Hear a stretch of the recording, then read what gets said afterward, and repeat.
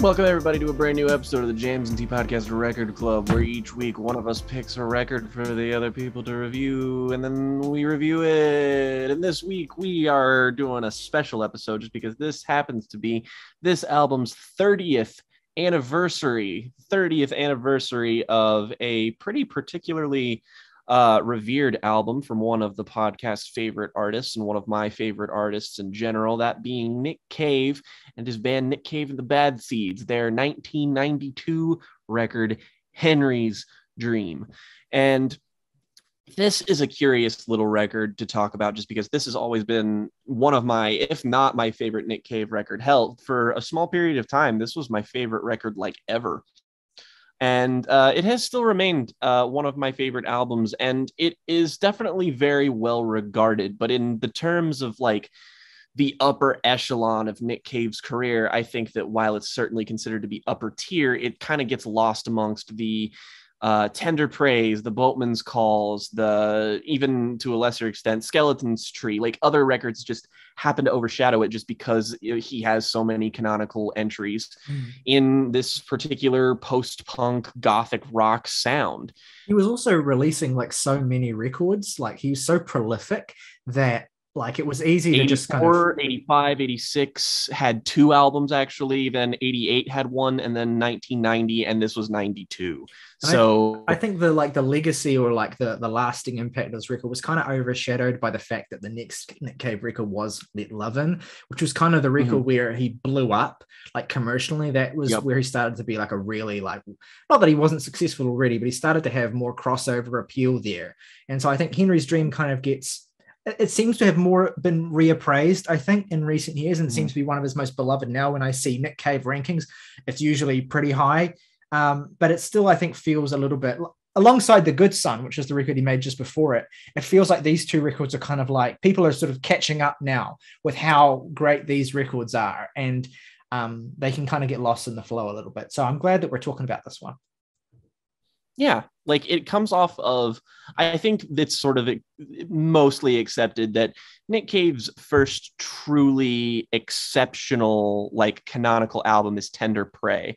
And then immediately after that, you have The Good Son. And The Good Son is kind of like the polar opposite to Tender Prey in a lot of ways, because Tender Prey is this really heavily gothic, really eccentric post-punk record. And then The Good Son is, while it does have elements of post-punk and gothic rock, the sort of piano rock element of Nick Cave's sound was fully integrated here. So it's a little bit more, I would actually venture to say that it's comparatively more tasteful. So then after you have The Good Son, you sort of have the 90s era of Nick Cave, which honestly is highly comparable to the 90s era of an artist who often gets compared to Nick Cave, which is Tom Waits, where he kind of gets a little bit more ambitious with his album structuring, the sonic directions that he goes in, and storytelling in particular, which is what's most notable about Henry's Dream. Is while this isn't a concept album, I would consider it to be a sort of anthology series about a particular like Western town that Nick is always kind of evoking. You always get a real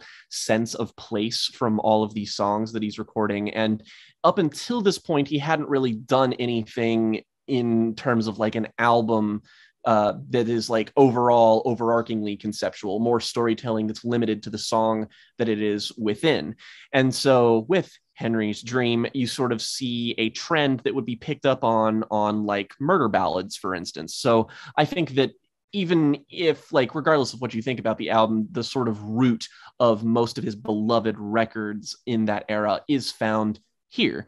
And in my opinion, capitalized on brilliantly. We have the opening track here, Papa Won't Leave You, Henry, which, God, what stunning song. I love the way, I mean, it's interesting actually, is that Nick has, I don't know if he's amended this statement, but retrospectively, he said that this album turned out to be a little bit more cleanly produced than what he originally had in mind. And I find that interesting just because this isn't a particularly ramshackle record. I mean, a lot of his earlier albums definitely sound a little bit more grimy, but the particular just sort of presence of all these instruments, and especially the way the guitar sounds, like the opening, the boom, the sort of like strumming is so like organic sounding, and all that's kind of what I think is so remarkable about this, is that after this on Let Love In, he capitalizes on having such a huge array of different instruments, and like a band that is genuinely like coming through with this really massive pummeling sound. And here it's like the sort of track starts off very simply with this sort of organic instruments, and as it goes on, it just sort of layers itself more and more and more. Eventually you get like a fiddle that comes through and really adds a sense of kind of theatricality to it, which is another, I think, present element of this album that I find particularly compelling, is the sort of theatricality of it all. Is that this is sort of a moment where you see Nick embody several different characters and telling the story of several different characters, but also just a sense of almost camp and theatricality that feels very, I mean, it feels like a stage performance almost. And just the quintessential Nick Cave lyricism here of just talking about this depraved place. The one lyrical stick out is him getting knocked out drunk and then having a man drag his dick across his cheek, which will never not be funny. But just the way this kind of crescendos with the sort of the fiddles, that just kind of ascending in these chord progressions that are really satisfying.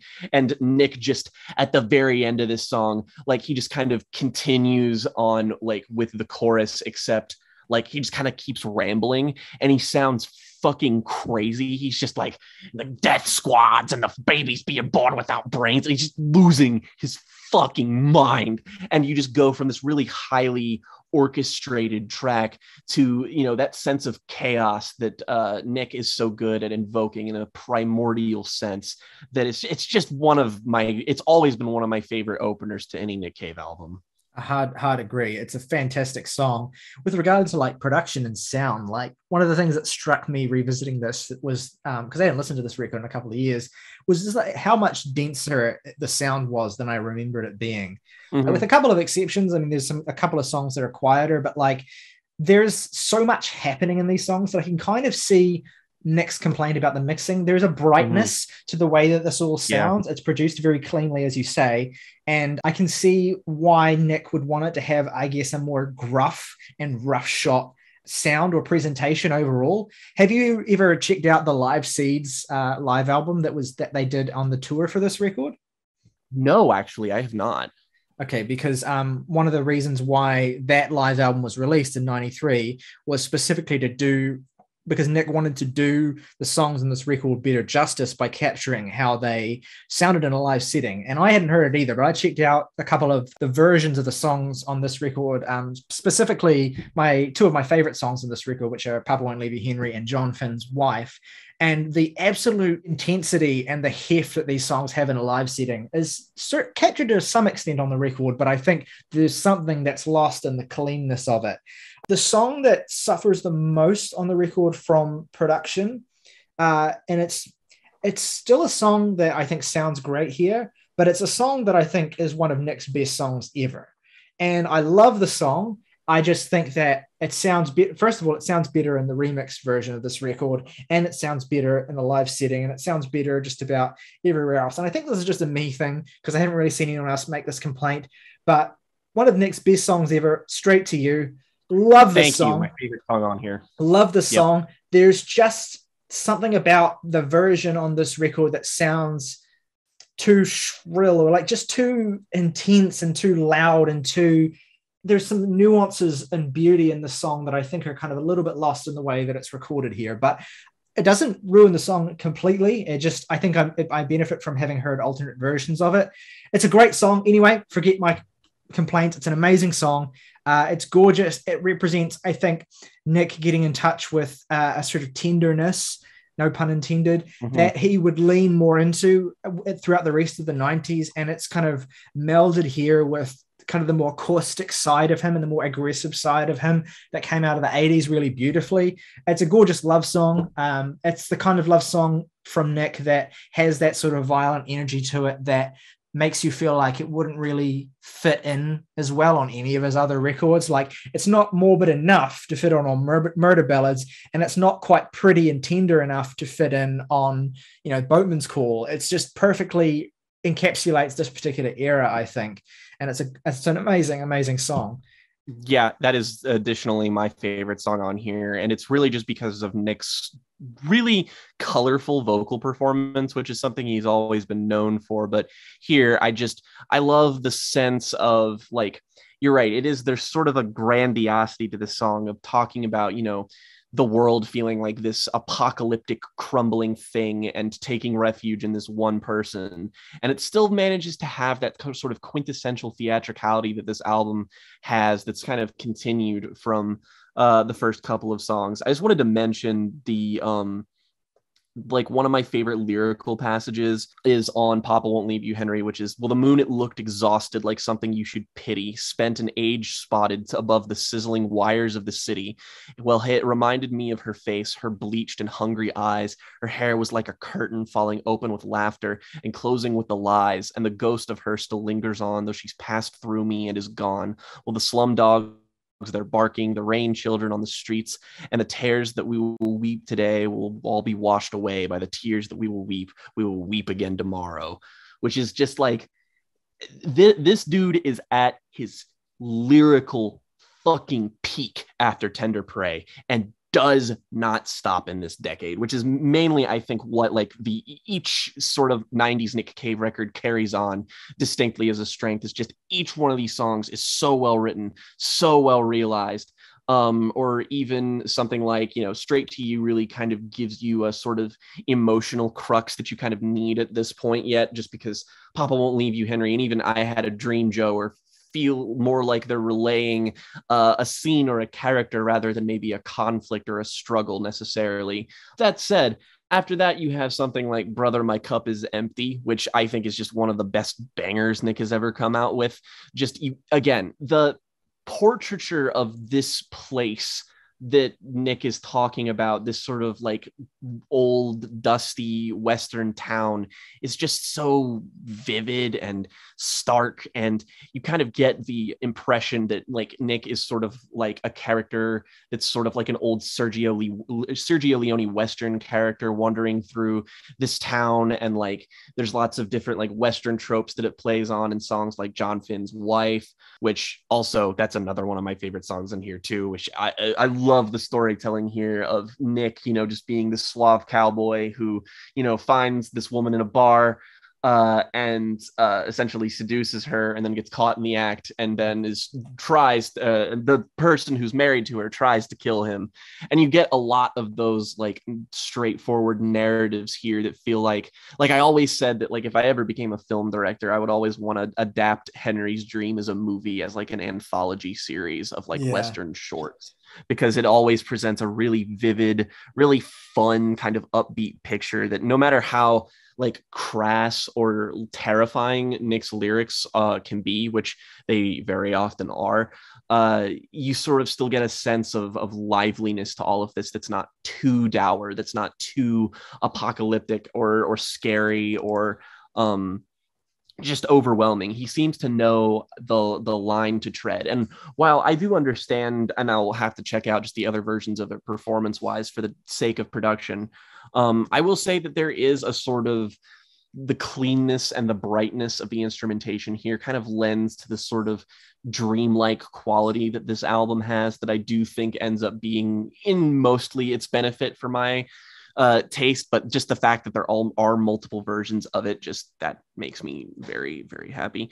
Yeah, there's like a sense of theatricality to the presentation that I think is intentional to a certain extent, right? Because you look at the album cover where it's like a billboard that's lit up, right? And so you have Nick leaning into this sort of theatrical aspect of his music. Like I think the way that this is all packaged and the way that these songs are told, like it has this sense of vaudeville, esque quality to it, where you're being presented a story, you're being presented and set into this landscape. I mean, you mentioned Sergio Leone, and I think a lot when I listen to this record of Sam Peckinpah and his particular vision of the West as this kind of like incredibly violent place where specifically men's worst instincts kind of come to the surface and dominate. And and there's like some Cormac McCarthy in here as well, and songs like John Finn's Wife, the way that like the characters in this song are kind of like depicted in this kind of inhuman way. Like I love the depiction of this titular character, this woman who is never named, of course. She's always regarded only with regard to her relationship to this male character who barely is even in the song. But the way she's described, like with legs like scissors and butcher's knives, tattooed breast and flaming eyes, and a crimson carnation in her teeth, carving her way through the dance floor. Like there's such a brutality to the way that, and a kind of animalistic fury to the way that these characters are described. Like this character of John Finn's wife is equally this, you know, this conquest that he sees, but also this enigmatic and terrifying figure to the narrator of the story too. This thing that cannot be understood, this woman that is so alien to them and to everyone else around in this sort of setting.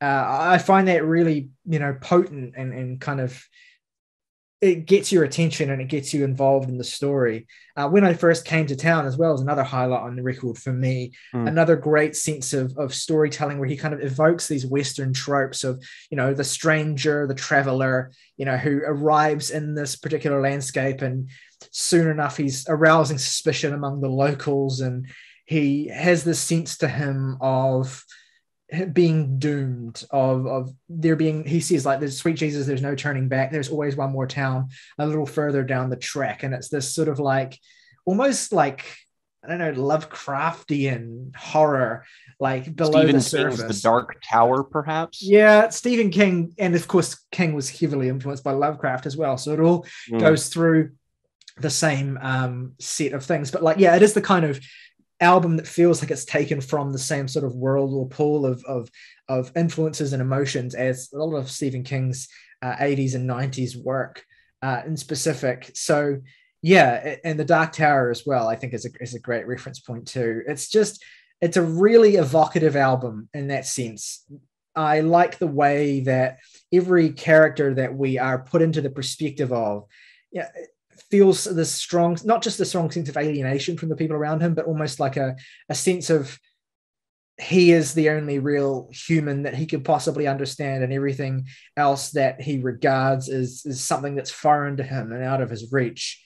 Even with Straight to You, right, which is the most kind of like straightforward, you know, sort of love song on this record, there's like the sense of unknowing that he where he feels captured and helpless, like, you know, the prey of the woman that he is in love with. And yeah, it's a really emotionally complicated record that is, I don't like to use this kind of cliche language, but it is a kind of portrait of masculinity in a certain sense, and the way in which men both see themselves as aggressors and as victims.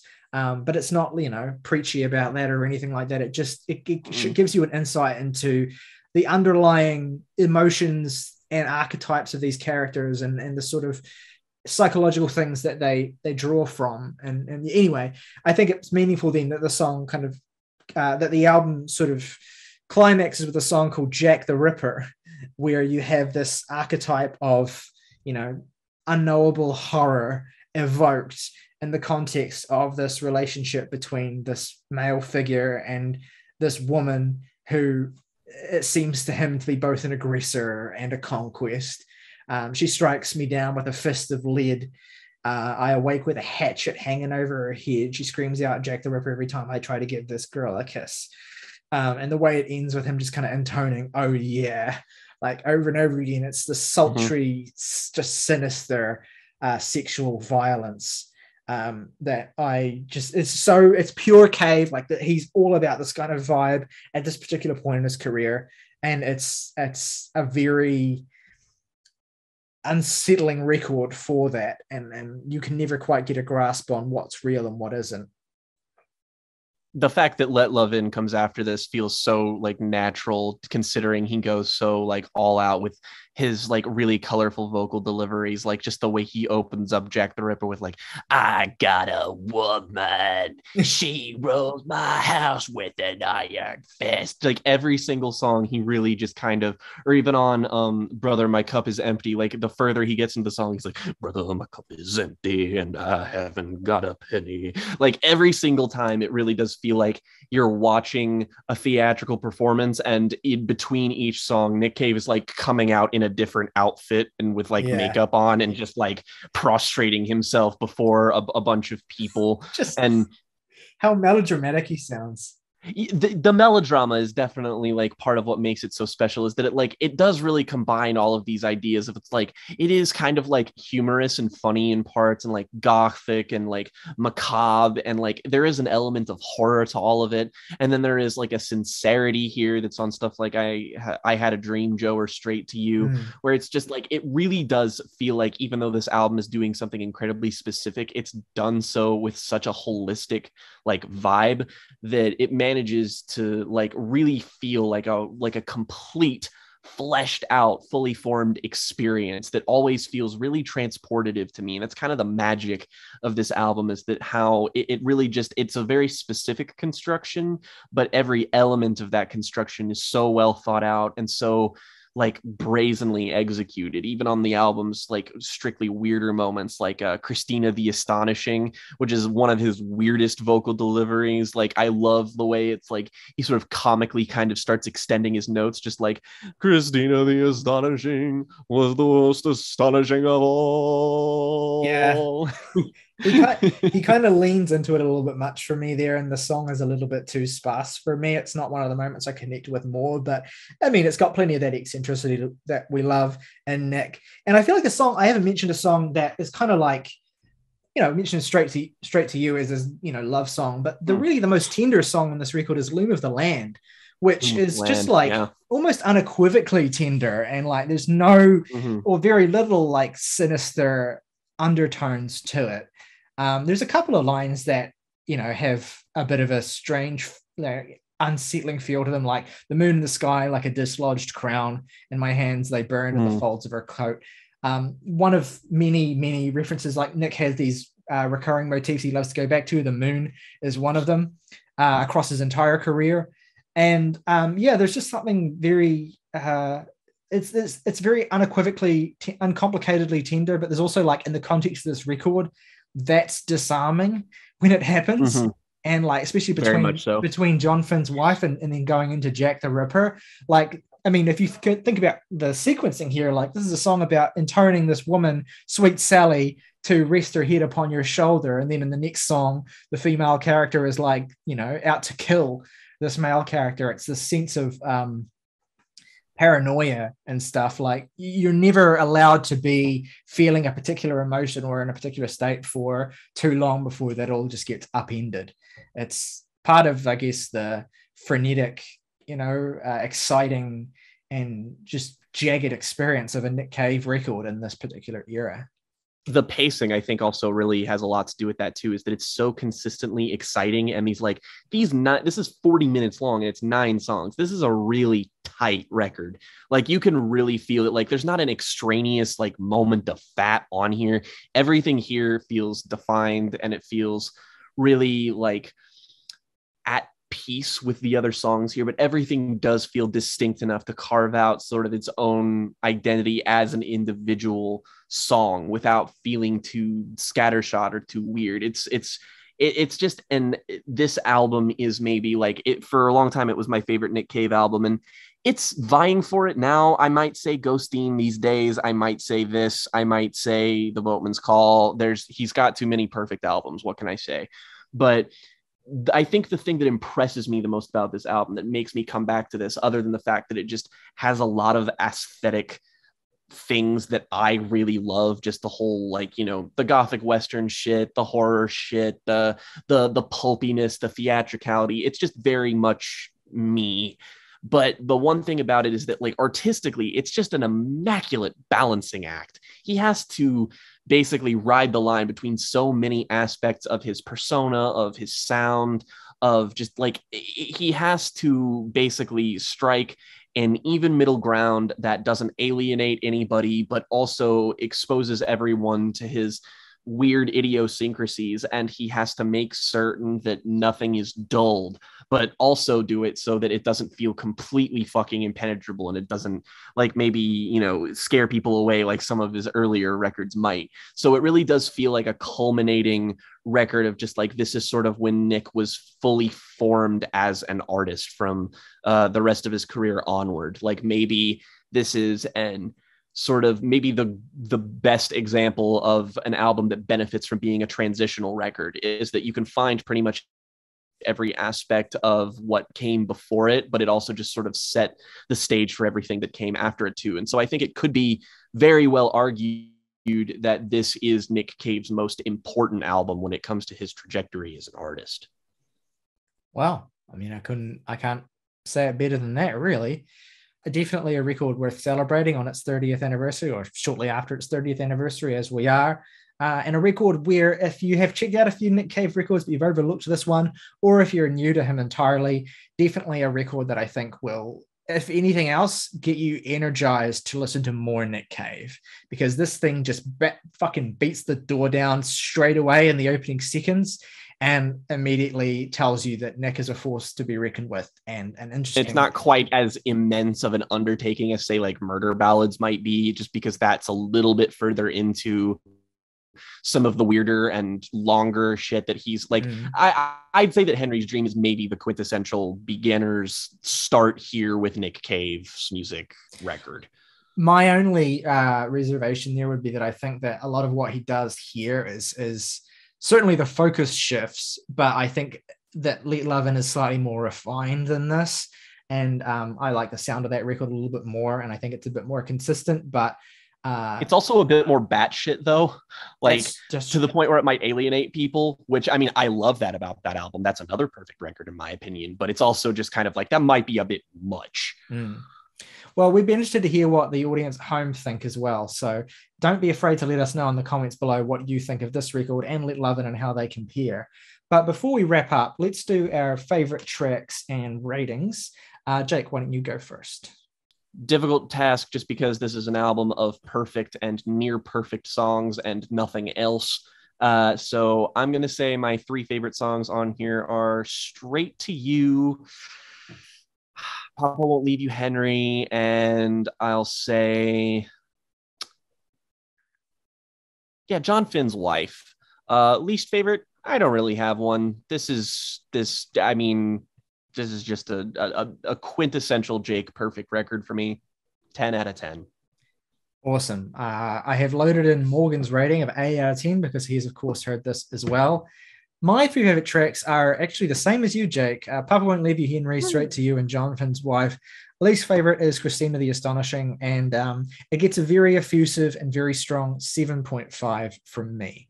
A record I maybe appreciate more than love in comparison to the records around it, but it's a very important album and a very enjoyable one too, which means that we have an average overall of 8.5 for Nick Cave and the Bad Seeds, Henry's Dream.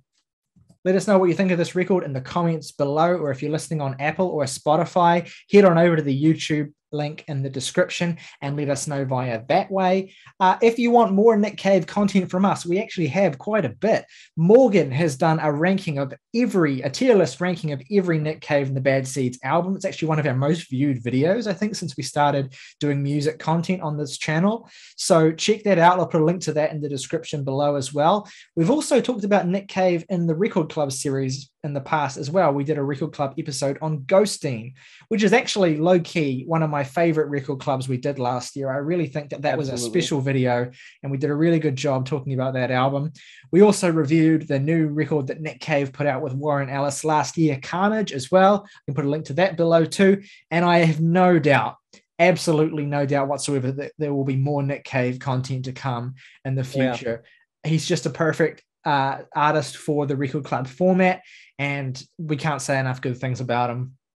So if you enjoyed the video, if you enjoyed the podcast, make sure that you give it a like or a 5-star rate and review. Make sure you subscribe to the YouTube channel if you have not already, so you don't miss future episodes of this series. If you want to go above and beyond and support the channel even more, you can hit the join button on our YouTube page. And for just $1 a month, you can become a direct supporter, one of our best friends. You get your name featured in the title call of every video on this channel, priority comment response. And if you want to recommend us a record to listen to, your recommendation will go to the top of the pile. As always, though, folks, rock over London, rock on Chicago, Disneyland, the happiest place on earth.